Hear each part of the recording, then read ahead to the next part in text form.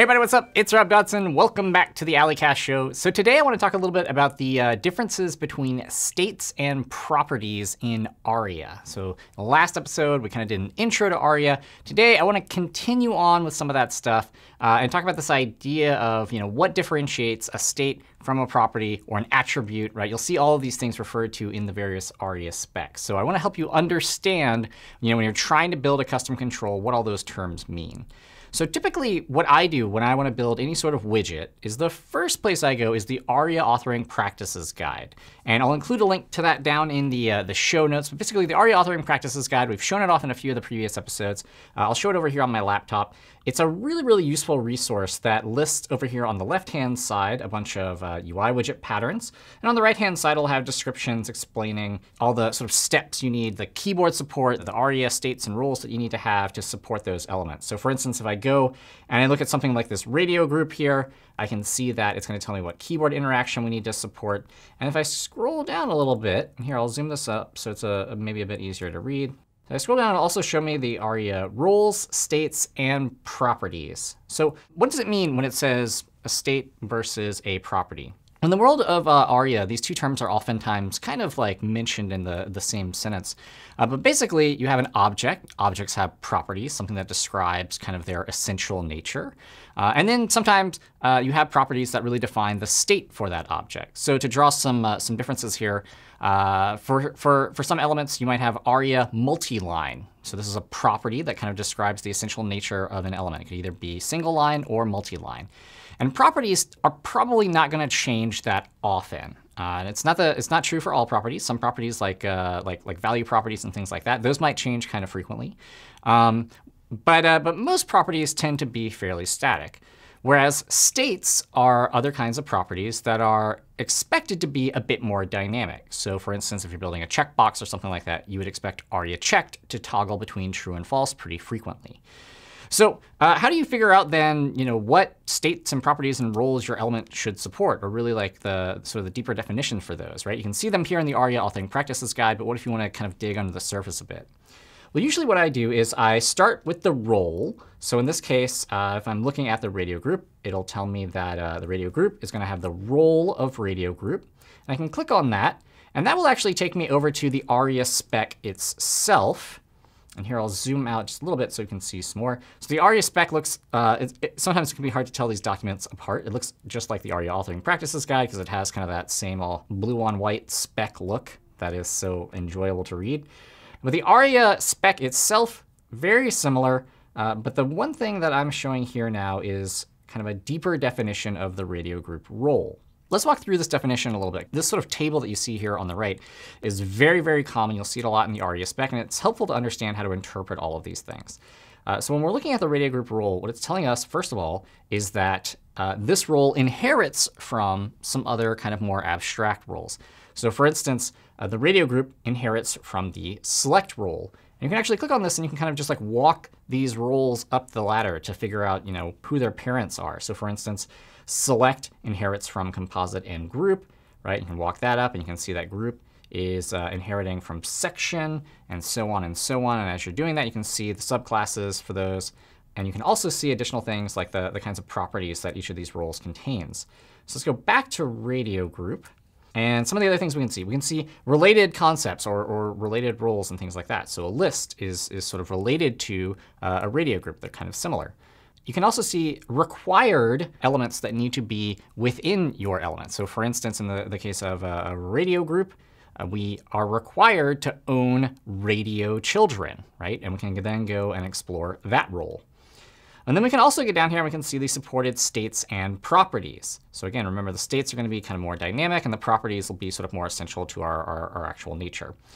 So in the case of the radio group, the two that it adds that are sort of unique are ARIA read-only and ARIA required, right? But it also has inherited states and properties, and these are coming from those superclass roles or those parent roles. So things like ARIA active descendant, ARIA busy, ARIA controls, right? Those all come from those more abstract parents. And it means that when we're down here in this more focused child role, we can still take advantage of all of those, which is really cool. One of the things you may also often see in these tables, you're not seeing it here, but if we go and look at radio, you can see that there will also often be required states and properties. So in the case of a radio, The actual radio button itself, ARIA checked is a required state. So you've got to have an ARIA checked on all of your radio children. You need to be setting it to true or false. So let's look at some of these inherited states and properties then. So ARIA active descendant. OK, so what exactly is that? This is actually a really, really useful property. In a previous episode, we talked about tab index and the roving tab index technique. Maybe we can include a link to that up there or something. So roving tab index we use to sort of manage focus inside of a complex component. ARIA active descendant essentially does a very similar thing. It allows us to tell the user, which of our sort of children is currently focused or currently active, if you will. The primary difference is it doesn't require us to actually change the tab index, to actually move the focus throughout the composite control. Instead, we can leave focus on sort of the parent element and just dictate which child is currently the active descendant. In most cases, for instance, with like a screen reader like VoiceOver, it'll announce it the same either way. So it really comes down to which style you prefer for building your controls. So let's look at ARIA active descendant. I just kind of want to show off how this works so you can see that inherited properties and states work with these roles as well. So ARIA active descendant, as you can see here, very similar to tab index. The primary difference is that it works by taking an ID reference to a child that should be sort of currently active. Let's go over here to this example that I've built. This is a little radio group that I've been working on. And let's see if I can kind of bump this up a little bit so you can make it easier to see. Hit the Enhance button. OK. So we've got this dash radio group with a role of radio group. And this element, this outer element, has a tab index of 0. So focus will land on it. But what we're not going to do is actually focus the children. Instead, I've given each of these children an ID. Right? So ID RB for radio button 1, RB2, RB3. And what we're going to do is, as focus is moving around, or as we're sort of activating different children inside of this radio group, we'll use active descendant to tell the screen reader which one currently has focus, so to speak. Now keep in mind, we're not actually moving focus. And you'll see this. You'll see that focus does not change. It always stays on that outer element. But for the screen reader's sake, it'll be announcing the different children as if they are focused. So the way we'll do this, here I'll turn on my screen reader so you can hear it. VoiceOver on Chrome, 127.0, water, selected, radio. You heard the screen reader there. I've selected the first child, this water radio button. You can see that we have sort of this strange focus outline because of the way that I sort of styled the CSS for this element. I used like pseudo elements and things like that. So our outline is just wrapping around the whole group.